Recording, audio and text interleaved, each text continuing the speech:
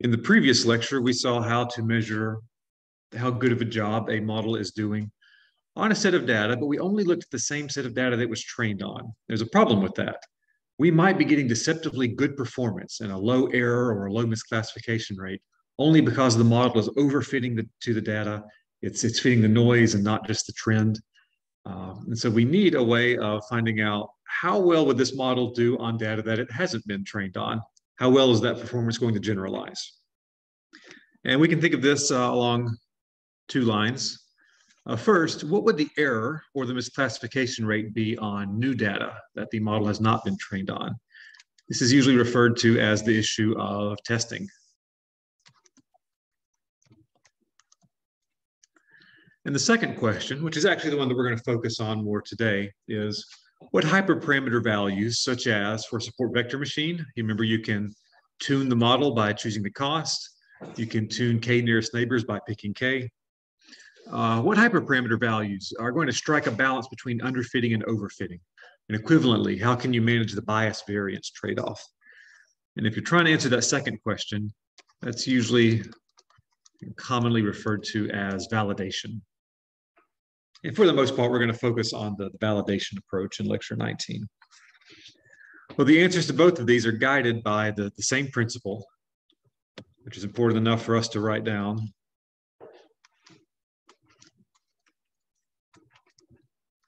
Never evaluate or test a model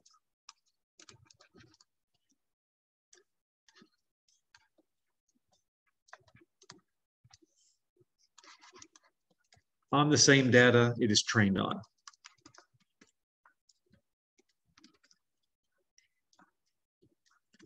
Never evaluate a model on the same data it's trained on. If you use data to build a model and then you test it on that same data, if it's overfitting, you really have no way of knowing that. Instead, we'd always like to evaluate a model on different data than it has been trained on. So what we're going to do, we're going to take our data, split up into subsets. The subset used for training the model is the training set. And then the rest of the data could be used for a couple of different purposes, and we give it different names depending on that. If the remaining subset is used for estimating the model's error in a production setting, then it's usually called the test set.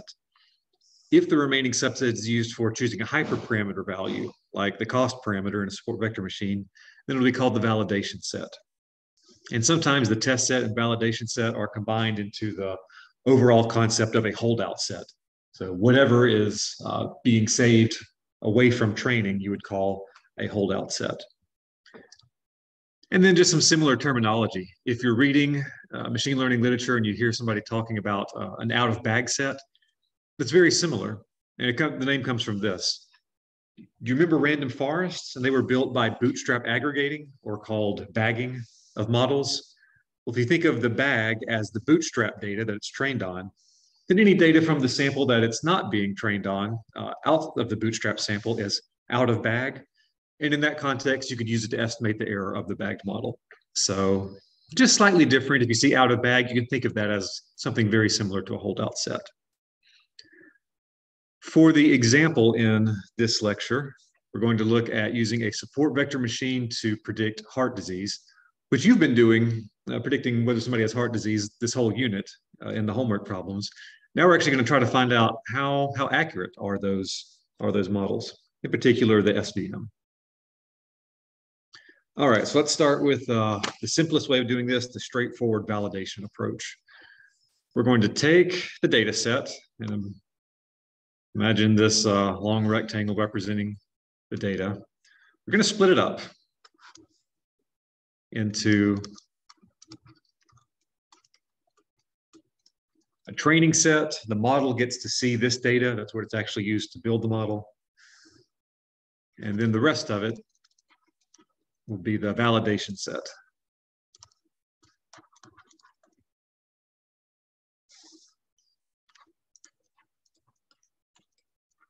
So the model's trained on this part, and the model's evaluated on this.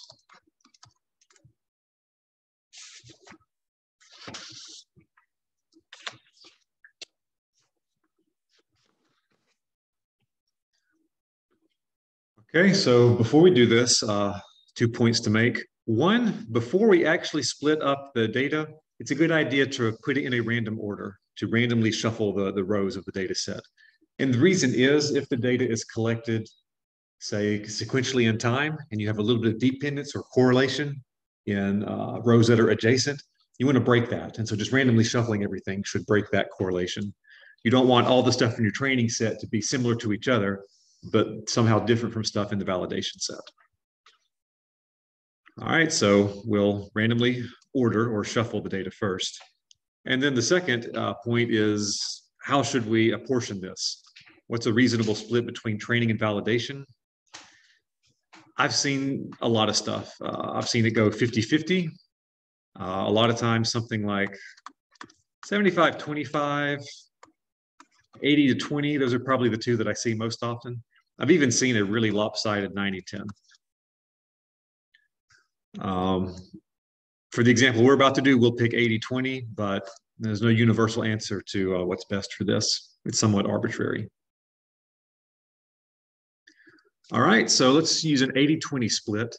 And in particular, we know that there's different kernels for a support vector machine. Kind of the most basic one is linear. Something a little more advanced is a radial one. And there's a few others, but we'll just focus on these two. I want to know which one of these should I use? Am I going to get a more accurate classification out of a linear SVM or a radial SVM? Okay, so let's take a look at the code here on paper first, and then I'll run it in R in a moment. I'll import my data set, and you might remember in the homework, an SVM, it will remove any rows that have a missing value anywhere. And even though these variables of interest don't have any missing values, some of the other variables in the data set do. So I'm restricting attention and just selecting out these variables before I pass it into SVM so that it's not removing anything with a missing entry. I'll make my response a factor. And all right, so now I'm starting to get into the concepts from today. First thing I'll do is I'll use sample 1 to however many rows I have for heart. And if I sample from that, it's really just going to give me a random ordering of the numbers from 1 to how many rows are in this? It's 500 something, right? And then I'm going to use those as indices on the rows, and then I'll pick every column. So that's just going to shuffle things, and that's probably worth seeing right now.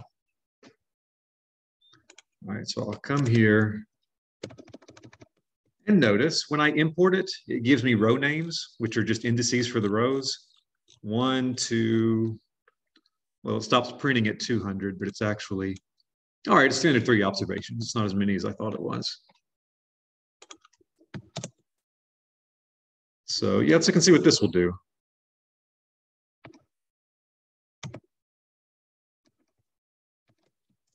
That call to sample is just going to give me the numbers 1 to 303 in a random order. I'll use those as row indices. And so then this heart shuffled the same data set. I just see my row numbers are shuffled around. It's in a different order. All right, I want to use 80% of this for training and then 20% for validation. So train proportion I'll set as 0.8. And then if you try to take 80% of 303, that's not going to come out as a perfect integer. It's 242.4.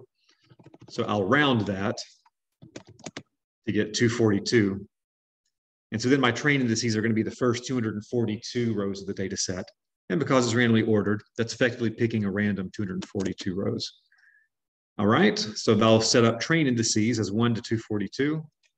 I'll pull those out of heart shuffled to build the training set. Oops. And then remember how the negative indices will remove those. So then if I remove what's in the training set, what's left over must be in the validation set. That's how I define heart validate. All right, so just take a look up in the environment. 242 of those are now assigned to training, and then 61 are reserved, are held out for validation. Okay, and then after this, it's pretty easy. It's stuff we've done before. Since I have 2 fits, I'll give a post name to this, a postscript. Fit linear for a linear kernel, and fit radial for a radial kernel. So I'll run both of those, or at least I try to, and it can't find the function because I didn't load the package that support vector machines are in.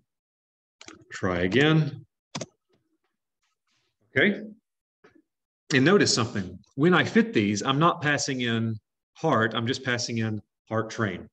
It's only seeing those first 242 rows of this. Then I make my predictions, and look at what I pass in for the new data. I'm passing in the complement of the training set, everything that it hasn't been trained on. So let's get all the predictions from the linear kernel on the validation set, all the predictions from the radial kernel.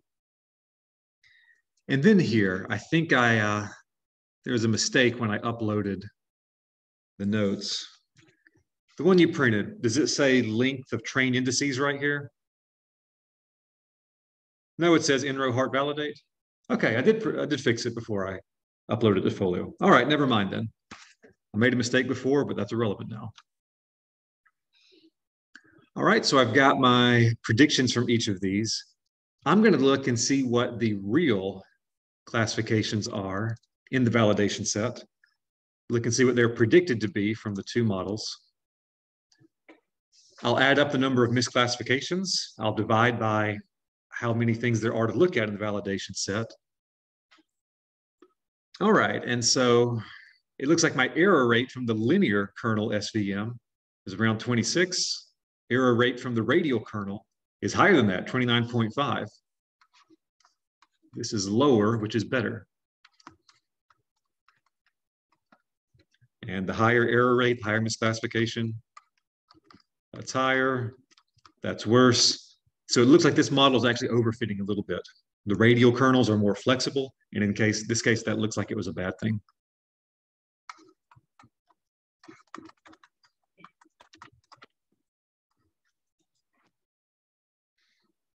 Okay, let me pause for questions there. Any questions on this first example of training and validation? I'd say probably the most important thing as you go through, just look and make sure that when things are fit, you realize training data is being used. When predictions are made, that's on a different set of data that the model has not seen yet.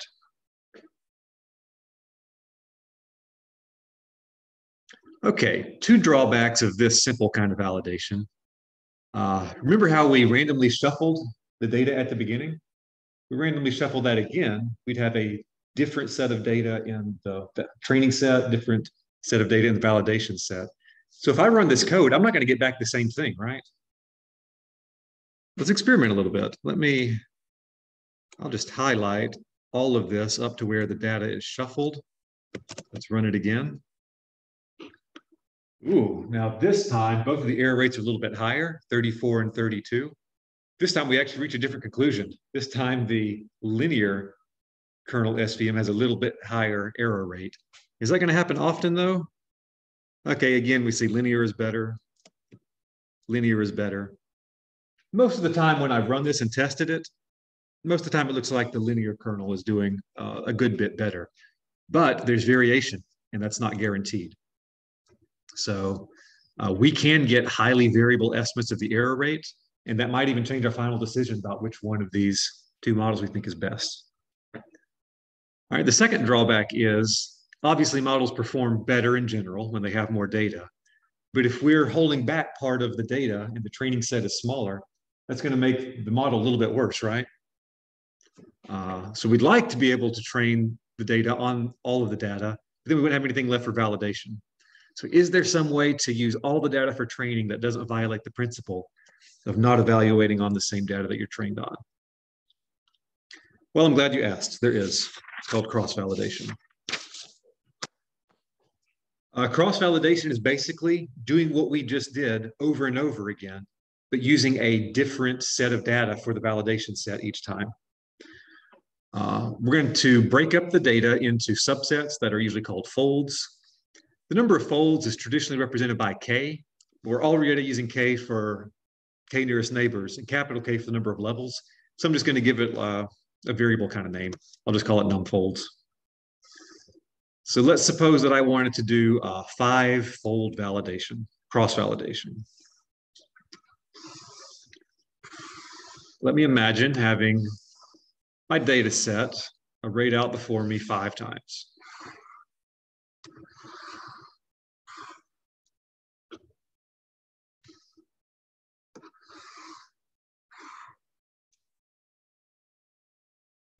Okay, and I'm going to go through and I'm going to split this up into 5 parts.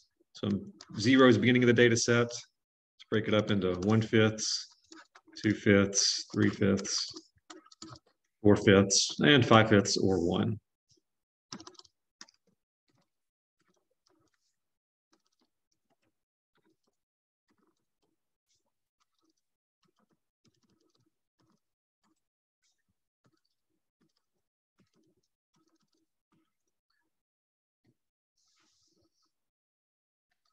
Also over here on the left, let me put a header for which fold we're talking about. So I've got fold 1, 2, 3, 4, and 5.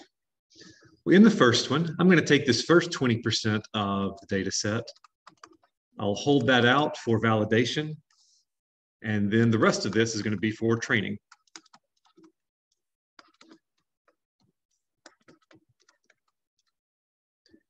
And when I go to my second fold, I'm going to use the second 20% for validation.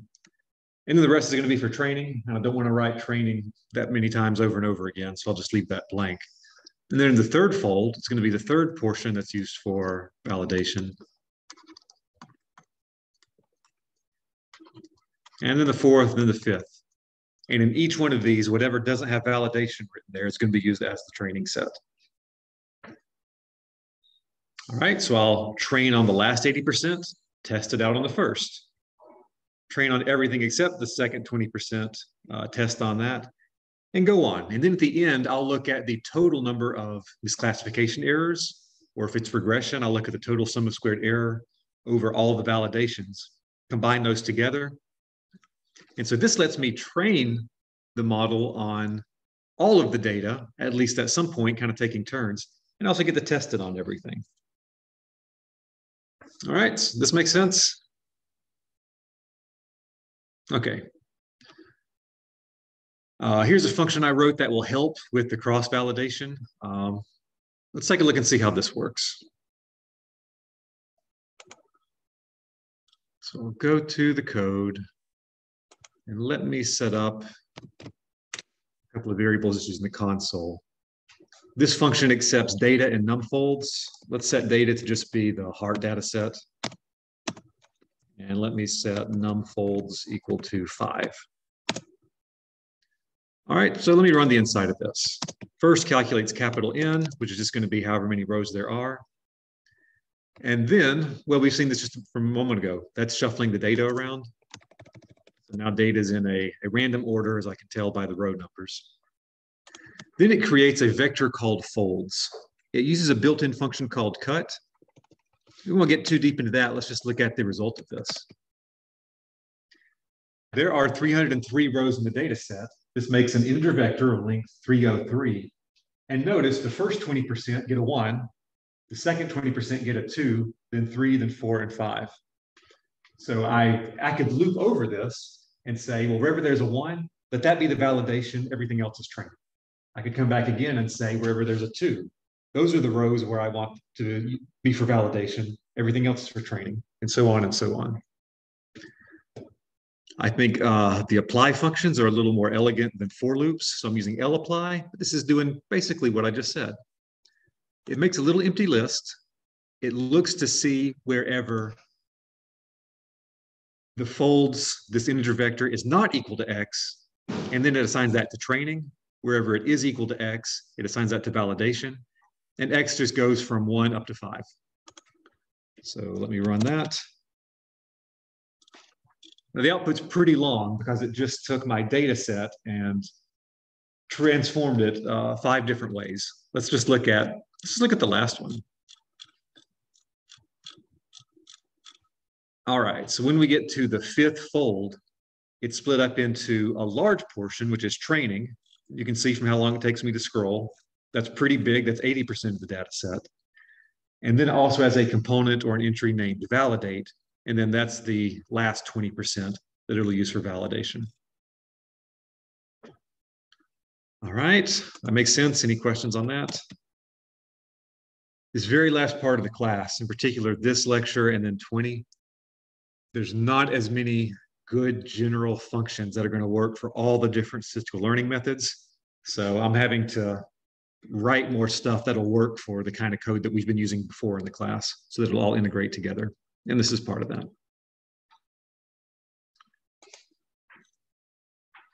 Okay, I think I'm ready to go to an example. Basically the same example. We're still comparing a linear kernel SVM to a radial kernel SVM. It's just now instead of using ordinary validation, I'm going to use tenfold cross-validation. All right, so setting up the data, we've already looked at that part. We just looked at how CVList works. And this is probably kind of hard to read your first time. Let me try to break this down. I see sapply, so I can think of that like a for loop. It's going to iterate over the things in CVList, which are those folds, breaking up the data into training and testing. It's a function of X. So I build my fit object using the SVM, same formula as before. But now the data, it's going to look at that particular fold out of CVList, that's the X. It's going to pull out just the training part and fit it using a linear kernel. So that's probably the most important line right here. It'll get predictions by using that fit object. And then what it's going to make predictions on is the same fold, but now the validate part instead of the training part. And I want it to make sure I get back the class predictions out of that. And then we've seen this kind of line that's looking at the number of misclassifications. Let me run just that part of the code and see what the output is. So from here down to here. Okay, it doesn't work if I don't run that line first. Okay, so the way I would read this is it did 10 folds. On the validation set in the first fold, there were 9 classification errors. On the validation set in the second fold, there were 8 classification errors, and so on and so on. Now, I know that every row in the data set is represented in exactly one of these folds. So if I sum these, then I'm getting the overall number of misclassifications over the entire data set. So I just take that vector, I pipe it into sum. So there's 96 misclassifications overall. And then I'll just divide that by the number of rows of heart, so I can turn this into a misclassification rate. About 32%. This linear kernel misclassified about 32% of them. All right, so think on that one until you understand it. Once you do, fortunately, the next one, all I have to do is change the kernel to radial. The rest of the code is the same, fortunately. So let's check that out. And let's see, about 32% for linear, just a little bit higher for the radial. So like before, we're still seeing, it looks like the linear kernel has a little better classification rate. All right, and when I ran this when I compiled my Markdown document and it ran, again, it looks like linear is a bit better.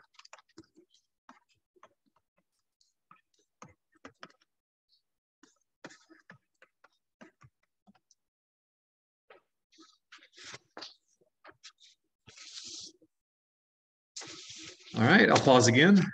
Now that you've seen your first cross-validation example, do you have any questions on that?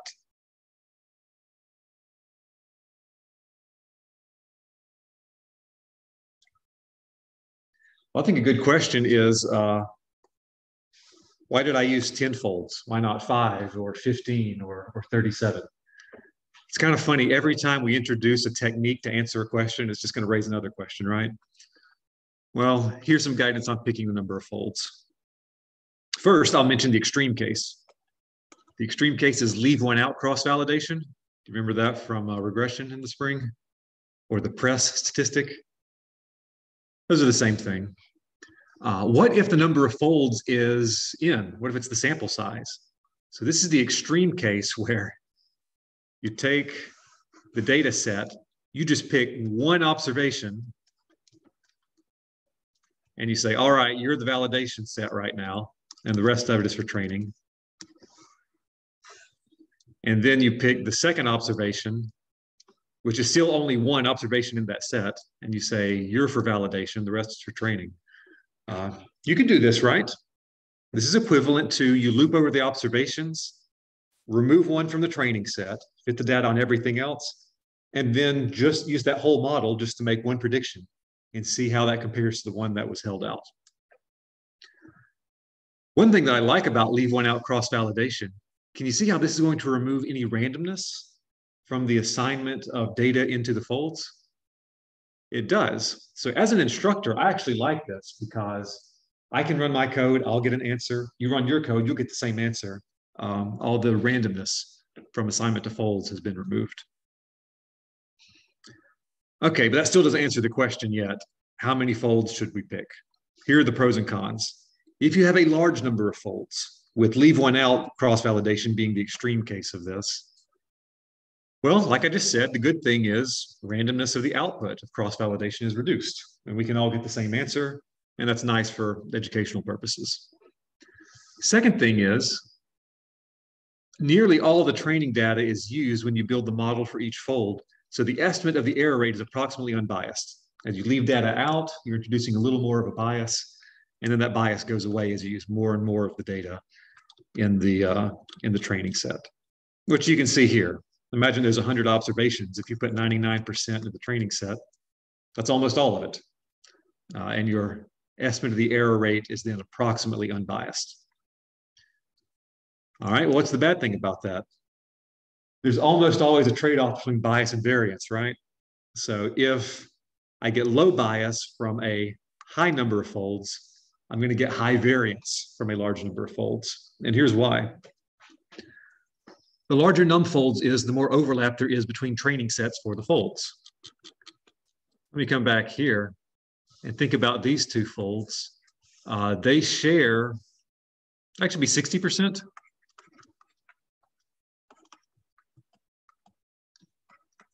60% of the training set is in common. So those models, they're not independent of each other. They share a lot of the same data. And so the error on the validation set between those two models, they're not independent, but they're highly correlated. And I think we have seen earlier in the class, if you average uncorrelated things, your variance will go down, but that effect is weakened when you average correlated things together, dependent things. Yeah, so building many models with highly correlated data, that's going to increase the variance of the error estimate. And the second thing is computational burden. If you have a certain number of folds, you have to fit that many models. And if your data set is large, and it's going to take a long time to fit a model anyway, and you pick a large number of folds, and you have to repeat that many times. And what if you're doing a neural network, something that's already kind of slow to train? You might get to a point where it's unreasonable to have a large number of folds in cross-validation. So what's a good number to use in practice? Consensus is that between 5 and 10. That's usually a reasonable trade-off between bias, variance, and computational burden.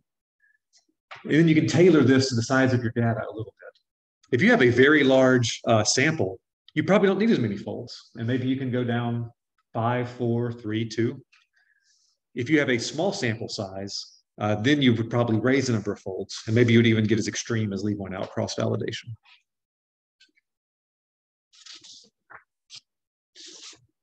All right, questions on that? I think we're getting, this is our last example, right? Today's a little shorter. The code's a little more complicated, and I guess the concepts aren't too bad, but it won't take us as long to get through this lecture. For my last one, I want to increase the complexity of my comparison. Before, I just did linear versus radial, but I was using the default cost for each one. Now I'm going to try changing the cost parameter on the error as well and see its effect on the error rate. Okay, so I set up my cross-validation list with all my folds inside, same as before. And I'm going to test values of cost from 1 to 100. And I'll break my code up into two pieces. First, I'll look at the linear SVM with a variable cost. Okay, and just let me show you this part. This is a copy and paste from before.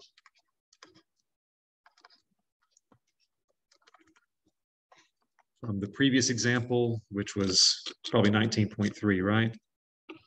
Yeah, so try to understand the code in 19.3 and then see the inside of that, of this one, is that code.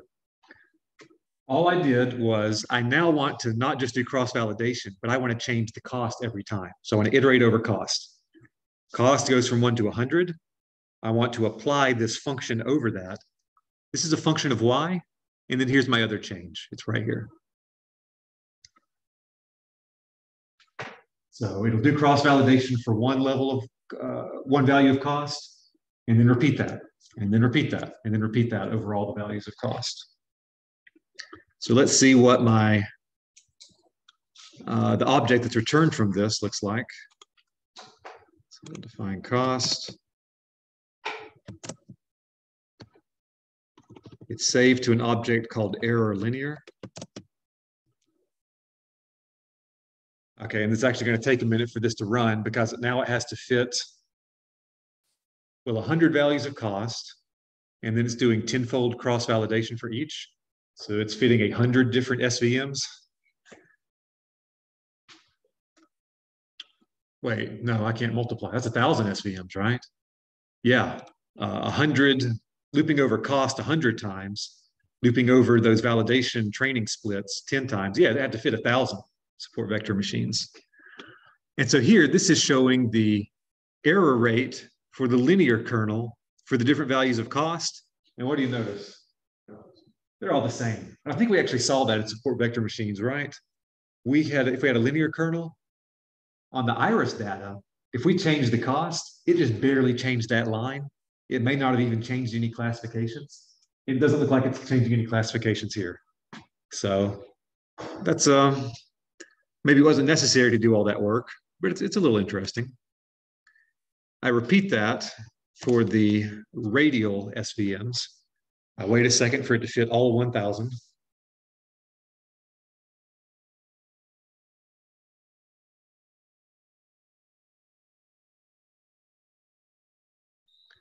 Okay, so let me look at that one.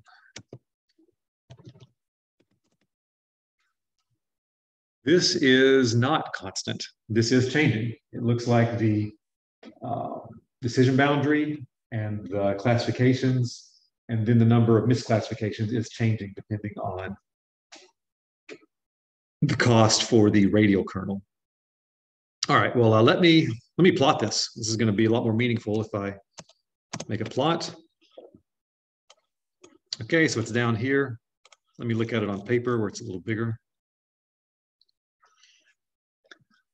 All right, a couple things to say about this. First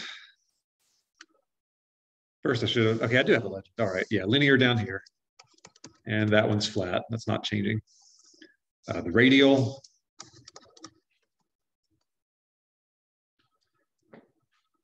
And this is kind of wiggly, but we do see a general kind of shape to this. If I can smooth this out a little bit.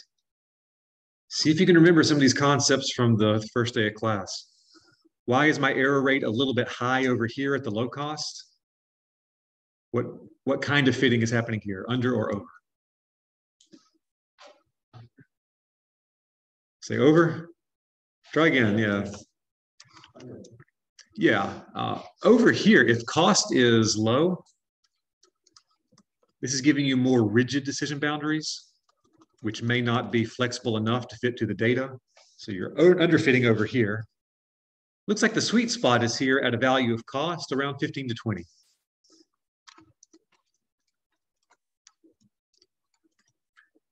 And then as you get past that, this is going up because now it's getting too flexible and it's starting to fit the noise and individual observations. Then you're starting to overfit with the radial kernel. And I thought this example would have been really interesting what if there were some values of cost where the radial kernel would actually perform better than the linear kernel? That's possible, but it didn't happen with this data set.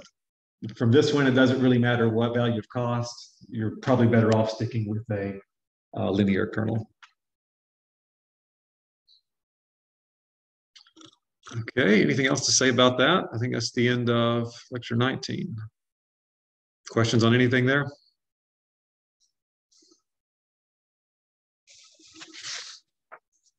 Okay, let's just take a look at the homework. 3 problems, 2 for undergrads. Grad students will do all 3. These are problems intended for you to be able to copy a lot of the code that I've given, just edit it in certain places. I'd like you to mimic example 19.4, but instead of a support vector machine for classification, use k-nearest neighbors for classification. Use tenfold cross-validation, produce a plot of misclassifications against k. So I'd like to see a plot.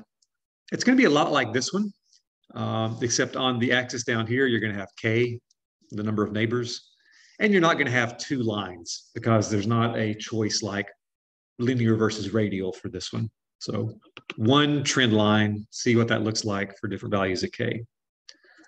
Make a conclusion, report the value of k that you think is best. And as a reminder, the support vector machine scales the data automatically. The k-nearest neighbors code does not. So you'll need to go back to your, I think, homework 12 code, take the part that scales the data and bring that into this solution as well. All right, for 2, I want you to practice doing this with regression, not just classification. Predict price of a car from horsepower, weight, width, and length, tenfold cross-validation. And one of the changes you'll have to make, a misclassification rate doesn't apply here. Instead, you'll need to calculate sum of squared error. So you'll need some thought on how do you edit a line like this. This gives you the number of misclassifications for regression, or for classification, sorry. So think about how to edit for regression.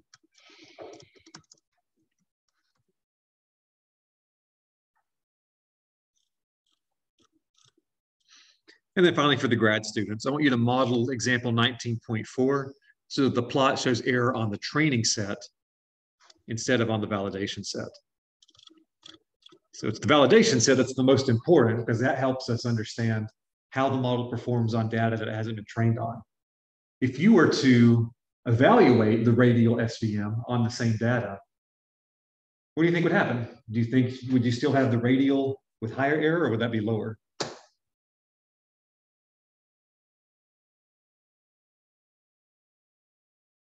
I think it might be lower because of the overfitting, especially as this gets larger. It's going to do better and better on the same data it's been trained on because it's fitting the particular observations. So you should see this pattern kind of switch where linear will be above. So that'll give you an idea of what to expect and help you know if the answer is right or not.